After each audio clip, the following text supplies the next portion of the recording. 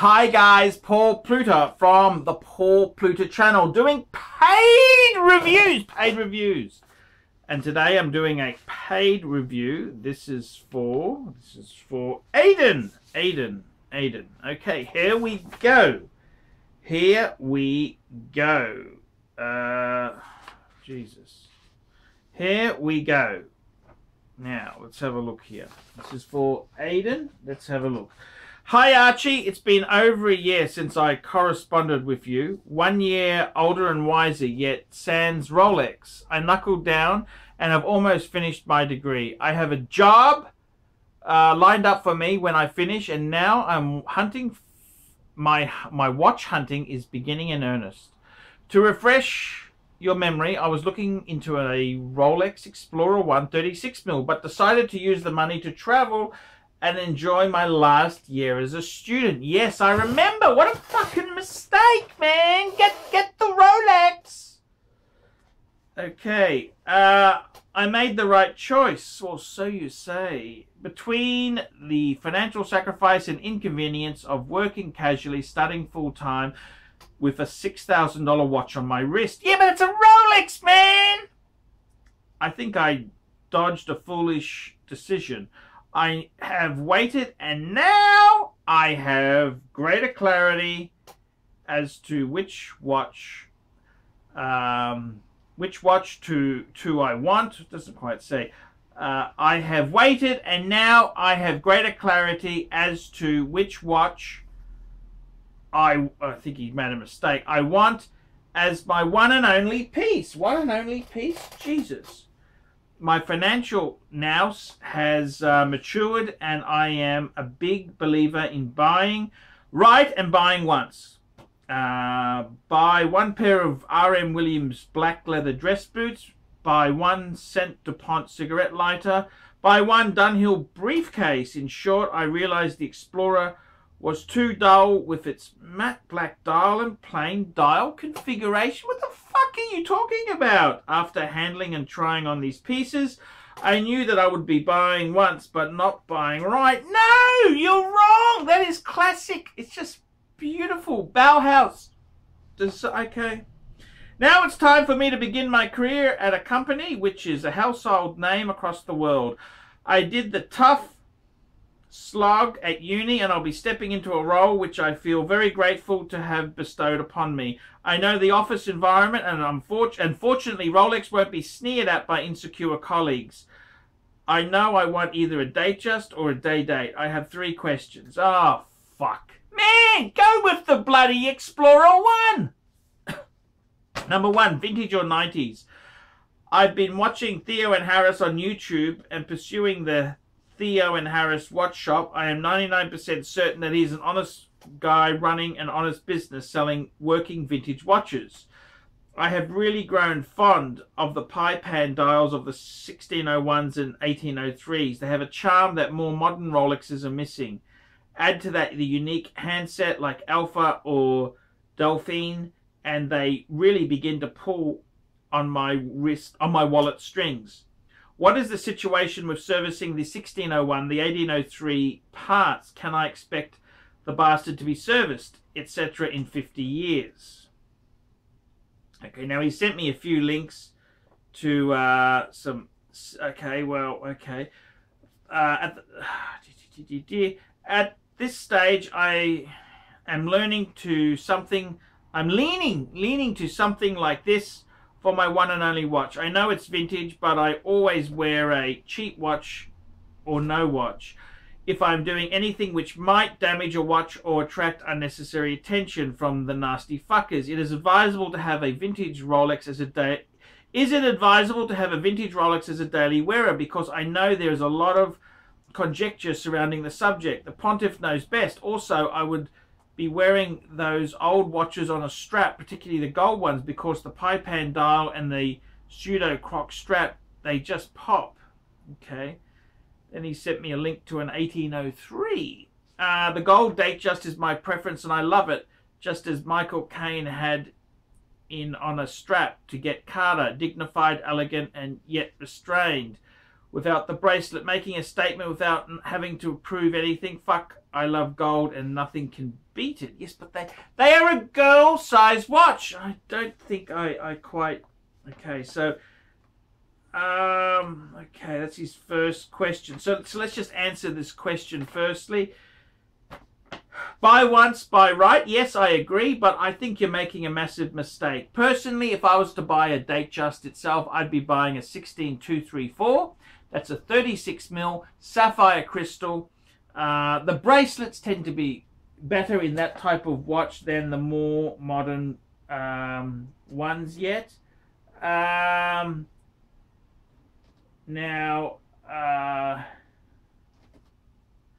So I got to be completely frank with you. My honest opinion is the sweet spot. I think the vintage is not an everyday wearer. Okay, it's like having an E-type Jaguar and you start using it as a daily beater. You don't do that. You have a really nice vintage piece. You wear it you use it for special occasions. You don't treat it like a daily. It'll fucking die. Those vintage watches were never as good as the current ones, okay? Contrary to what bullshit the media puts out there, we make a lot of things better now than we ever did in the past. So my advice to you, I can tell you honestly, I think there's bullshit about having one watch for life. That is fucking bullshit, okay? That is just absolute terminal bullshit. I think you've got to honestly get Steel Sports. That's what I would be getting. Steel Sports. I think that's really what you should be doing. Steel Sports watches. Yeah, Steel Sports is where I would be going. So, to be completely honest with you, I think... I can't believe the date. Look, this bullshit about one watch, that's just crap. I would honestly say steel. If you're going to get a watch for every day, you make it fucking steel. At least it'll last. These two-tone, man, they stretch. They stretch, okay? You can't just wear. These are vintage pieces. Vintage can be cool. I agree. But you can't just wear it every day, okay? Parts aren't a big problem, but Rolex says it is a problem. So there's those watches, there's a lot of parts out there, but to be honest with you, man, I'd be buying more modern. I'd be getting quick set date. I'd get a Sapphire 16234 from the early 90s, no holes case. That's where I'd be going. I reckon that's the sweet spot, but that's where I would go. I think the 18038, the heads by themselves, the whole thing about the president is the bracelet. There's no point getting one just on a strap.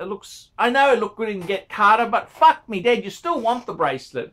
You want to do that, you take the bracelet off, but you at least have the bracelet, okay? So I wouldn't be doing that. So Steel Sports, man, if you're going to go Datejust 16234, but otherwise... I honestly think to you, you'd be better off if you're having money problems. And I understand it, money's tight. Man, I reckon the best bang per buck, get an Explorer. But these are getting expensive. These are fucking dear now. They're expensive. I can't even recommend the Polar because they aren't cheap. So what do you do? I'll tell you what you do. It's simple. You know what you do? You get a Tudor Black Bay. That's what you do. You get a Tudor Black Bay because that is a sports Rolex. Well, it's a Tudor in-house movement. It's not going to piss anyone off. It's your first job. Come on, forget this bullshit one watch for life bullshit. That's not going to work. So that's what I'd be doing. Going the Tudor way. Okay, so yeah, that's question number 2. As I've never owned an 18K watch, is it delicate? Is it really as delicate as you make it out to be? Fuck yes, it's very soft. I put gas in my car once when I had my 5107 and I fucked one of the lugs. Man, you didn't even know I did it. Particularly without the bracelet. Yes, that paddock was a 5107 on a leather strap. I fucked right in, oh, Jesus. Is it a certainty that if I wear the watch 6 days a week, it will look like a dropped meat pie painter's radio button? on my shoe. No, well, it won't. It depends how rough you are, but I don't know if I'd be wearing it every day.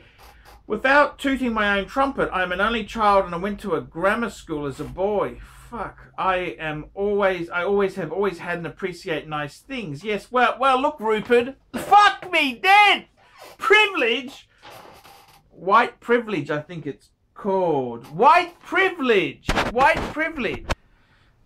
And to continue there, I've always had and appreciate nice things. I went through some tough financial times as a kid, so I never take material luxuries for granted. Even my steel Seiko, which I consider a luxury as a student, is minty after 2 years and countless hikes, dives, snowboarding, nightclub situations, hunting trips. Gold is my preference, but is the metal a deal breaker if you're looking for another 50 years of near daily use? Gold, 18 karat. Look, I gotta tell you, I love 18 karat gold. I love it. Absolutely love it. I think it's a very luxurious metal. It's got a completely different feel to steel. And I gotta tell you, in all honesty, white gold is, you know, it's an amazing metal.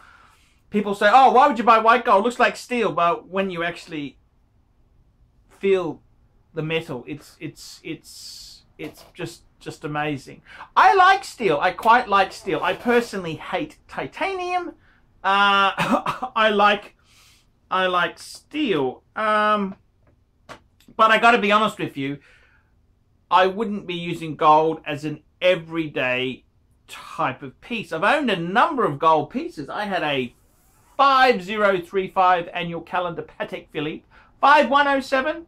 I've had a number of precious metal, and although I love gold, I think it's better to wear it on special occasions.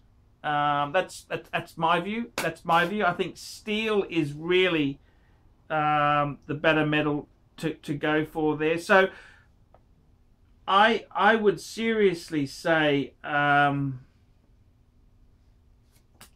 seriously say definitely go for steel. Steel stunners. That's what I would go for. Steel. Go for steel. Go for steel. Gold is nice as a special, see, this is the thing, one watch bullshit. You have a steel watch and you have a gold watch. That's what you should do, man. More than one. We're not living in 1960s after World War II, you know, scarcity of resources. This is not the case. Question 3. If you disagree with gold and or vintage, I'm considering a 1990s 16234 on a Jubilee or an 18238 on a President. Both are new and more expensive. Well, they're newer. They're not new. The 16234 has been replaced by a double 16234, and the 18238's become the double 18238. I would wait a few years to save if necessary. Both I would wear on a strap until I have grey, no hair, or turn 35. Fuck me, then 35's young. 35's not old. Whichever comes first, at least at the office. I reckon it would be precocious to wear either reference on a bracelet, particularly the 18238. That's the gold President. Until I am more mature than I am currently, unlike many of my contemporaries. I am fully aware of my position in the pecking order. I don't like this. This is too much just too much analyzing shit. Never outshine your boss and expect to shovel some corporate shit in the trenches before getting too ambitious. That's why you should get a Tudor Black Bay Heritage. That's what I'd go for. Tudor Black Bay. And I mean, that's just such a cool watch for a youngin'. That's just such a cool watch, man. Get a Tudor Black Bay, then add a Rolex. That's what I would be doing. He goes, with either reference on a strap. If the boss asks, you can always say your grandfather had it gifted to him and bequeathed it. Don't worry about your boss. He doesn't even know about watches, man. He's got other hobbies. Come on, man. I never found watches. A steel watch would never be a problem.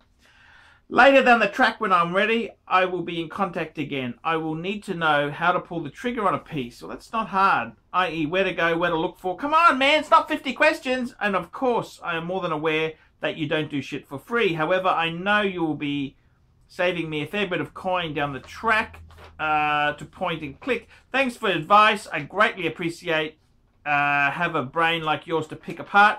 Tell me what you think, Your Holiness. I'm open to ideas, including a JLC Ultra Thin Moon, but no sports watches. Cheers. $20 sent. Blah, blah, blah, blah. Okay. Email, video, reply, video at your discretion. Blah, blah, blah. I got to be honest with you. Look, I would seriously say to you, in your case there, man, Steel Sports, get a tutor. Get a tutor. Get it. You're too analysing it. Don't worry about the boss or he thinks this. A lot of the time, they don't even know what these fucking things are cost. Man, if I were you, get yourself, you know what I'd get if I were you? Get yourself a tutor. Tutor, Black Bay. It's a beautiful watch for your station in life. And then because you're a pretentious, you went to the right schools and you're a pretentious little fucker, get yourself a Breguet. That's what I would be doing. That's what the pretentious fuckers would wear. So tutor and then go into a Bregster. That's what I'd be doing, man. That's what I would do. I think it suits you to a T. I'm Paul Pluta. Thank you so much for sending that review through to me. And don't forget, guys, paid reviews, $50 US. Like, subscribe, and tell your fuckhead friends.